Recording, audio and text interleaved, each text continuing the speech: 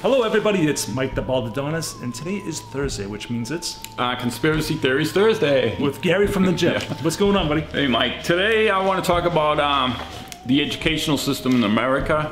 It's part of the Silent Weapons for Quiet Wars agenda, and I want to do the aspect of the silent war in our educational system. Alright. There are books and videos that talk about the deliberate dumbing down of America. So we want to keep America stupid. Yeah, kind of. It boggles my mind because it's about not being the best we can be. Right. This is why a lot of the elites don't like the America First agenda, because that means that we want to be strong and independent, you know? I mean, we have the top colleges and universities. People come all over the world just for our universities. Right. So, but I get it. I mean, it seems like America's not that bright. Well, it's being steered that way. Okay. All right. This all started back in 1880, 1898 with John Dewey. He's a school professor, and he claims that change must come gradually to force education and unduly with compromise to its final success by favoring a violent reaction, whatever that means. So, but the key word is gradual. So it's been like 5 generations. It takes a few generations to, it's like a frog in the water. It just, you know, you turn the water on, it starts getting warm and then hot and hot, and the frog didn't even know it was coming on, and he ends up getting boiled. So the graduation of the transformation of education. So our kids are being boiled in the brain to be dumb. Well, yeah. Okay. Okay. And the parents are being duped. Okay. Taxpayer dollars are getting duped. It's just amazing. The more I learned about this about 5 years ago, and then I got back into it just to learn about it. And it's an interesting topic. You can just Google Common Core. That's the new thing now. Deliberately dumbing down America. Just that title itself will explain to you how weird. Well, do you ever ask yourself why things are so weird the way they are, why kids act the way they do, and society is the way it is? Things seem like upside down. Well, this is the training that's being purposely bestowed upon us. So let's see. For instance, in 1913, the Federal Reserve was kicked in because our politicians signed rules and laws to take over the banking system. The Constitution doesn't allow the Federal Reserve to do that, but somehow our representatives did that. Same with the AMA, American Medical Association, back in the 20s. Rockefeller and his group took over all the medical schools and persuaded them to do more medicine instead of the natural things. I'm just illustrating how things are taken over. So it's not too far-fetched to be taking over the educational system. In fact, in 2013, the U.S. Department of Education superseded Congress, and they have their own rules. I was going to get to that at the end, but it's called Promoting Grit, Tenacity, and Perseverance. Critical factors for success in the 21st century, and this came out in February 3rd, 2013. And you'll find that a lot of these documents have been taken off the internet, so people can't read it. So it's kind of like hidden. You really got to find things. People have saved it on their computers. They can find it now. Yeah, just Google that. You know, with this promoting the grit, tenacity, and perseverance, they have student affective sensors in it. They have facial expression cameras, posture analyses. That the kids sit in a seat and they analyze the posture. Pressure mouses, see how hard the kid's pressing on the mouse. Wireless skin conductor sensors that they put around their wrists. What they're doing is it's amazing what computers can do. So they're tabulating all this data about, the kid's nervous, they sweating, they stressed, not stressed. Taking the vitals. Yeah, and apparently Obamacare has something to do with this too. So the intertwined health in your records. According to this, in 2013. So would those records be like to share with other hospitals in case something No, happens? this ain't about hospitals. This will be about corporations understanding what type of person you are, understanding what's going on at home, because the kid might be extra nervous, you know, facial experience, you know, sad one day, happy the other. And then they'll label that bipolar. Could be. Well, yeah. Well, They you just know. want to give people all kinds of medication. Well, yeah, well, I was going to come to that. But Hey, you wanted me on the show. this isn't really about, yeah, no kidding. I mean, yeah, that's the obvious thing, but this is really subliminal when it comes to the education processes. They teach more on behavioral, more about attitudes, rather than the academics of knowing how math is and science and English and writing and what have you. It's more about attitude and behaviors, and if you appear to have the right answers, you pass. So it's more of a teaching, leadership. When you look up to somebody, what do you call it? Mentor? Well, look up to him. yeah, but you know, something of I can't remember it. But anyway, see, in 1934, the Carnegie Corporation said this: "We will use the schools to change America from a free individualistic economy to a socialist plan economy in the new order." So you've heard of New World Order with Bush Sr., Bush Jr., Hulk Hogan. really? Yeah, you had the verse. Yeah. Okay, I'm just trying to show you the yearly graduations of different things. This has been going on all that time. In 1985, President Reagan and the Soviet Gorbachev, President Gorbachev there, they signed a deal at the Geneva Summit where they'd have the US and the Soviet education system work together, the Carnegie Soviet education system, and these agreements remain in effect to this day. So stuff is going on. There's a thing called the Humanist Manifesto. It's the plan of the total international. It takes over as an atheist. It's a control plan for the U.S. Anything goes, tolerance for everything, no religion, no sovereignty, world government, get rid of the military, no accountability, no individualism, and it's all collectivism. So this is a world thing, and they want to get Americans on board. You know, the elites are about the world and control. So,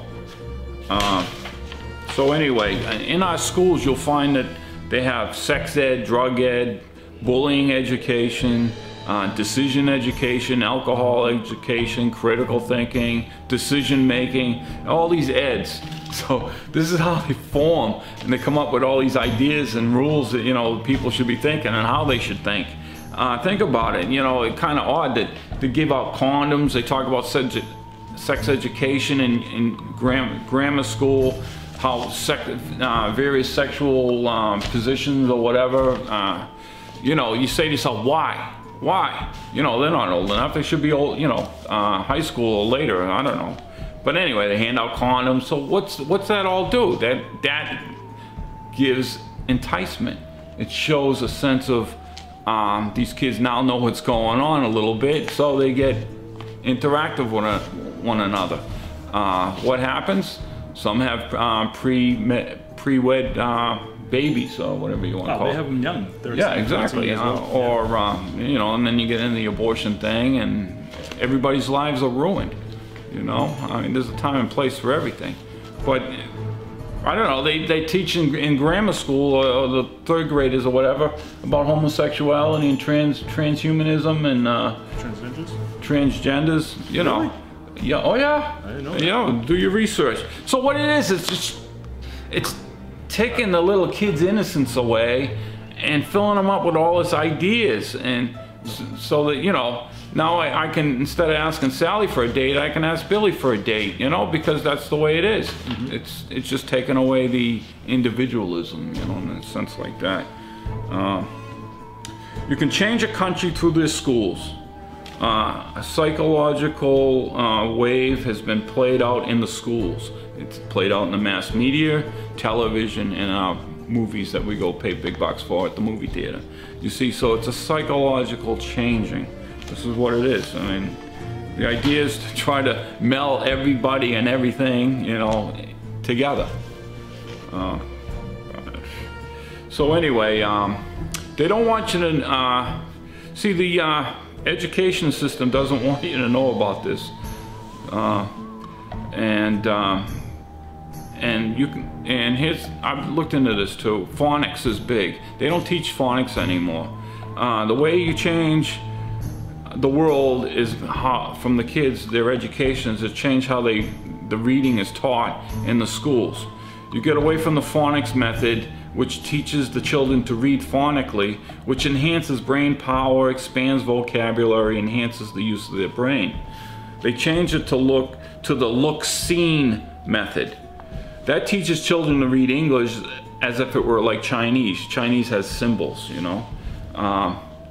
So the look-seen method, what it is they have to the kids have to memorize little words. They call that sight vocabulary. The list of words to memorize before they know the sounds of letters. That creates the sight reflex, okay? So this sight reflex is a picture reflex in the brain that becomes and blocks to see the phonic structure of our words. So now that creates a dyslexia. Okay, so the children are not seeing a phonic or a syllable. I mean, whatever the phonics of a letter, you know, or eh, or t. They see words in not being able to pronounce the phonics. So it creates this anxiety, this dyslexia. Well, isn't dyslexia reading them backwards? It's having difficulty with the mind to understand.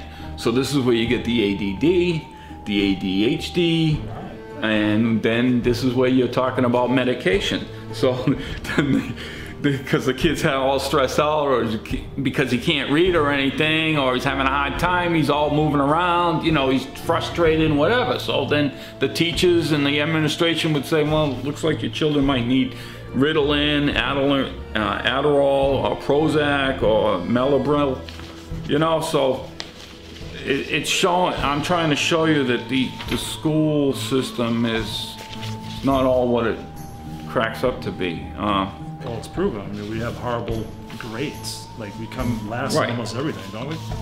Pretty much. You know, and they're doing this to claim to help the students. You know, let's have a national core system. They call it core what's the name of it? Common Core. And like I said, the U.S. Department of Education has taken over the whole country, and they want everybody to be taught under the same curriculum. The federal government enticed all the states to take money, and in 3 years after you take this money, that you're going to instill Common Core in your school system. So 46 states took the bait. Georgia did not, but now the federal government's trying to take money away from Georgia just for the sake of taking it away. You see, so it's a plan, and they want to get it instilled. It's just amazing with the computers and what have you, and the children studying, your test scores. At least when I had test scores, the papers are gone and been burnt and they're in the trash. With today's day and age, everything's going to be on the computer. So, you know. Everything's saved. Everything's right. So this all comes down to being able to understand who you are as a student or a person, and then get you into a workforce. It's about workforce. This is how the Sophias worked. You went to school to learn how to work.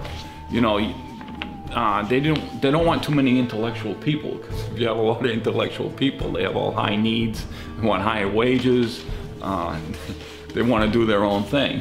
So if you have people with a stable IQ, they're willing to go to the work for you and do what they have to do for the corporate companies.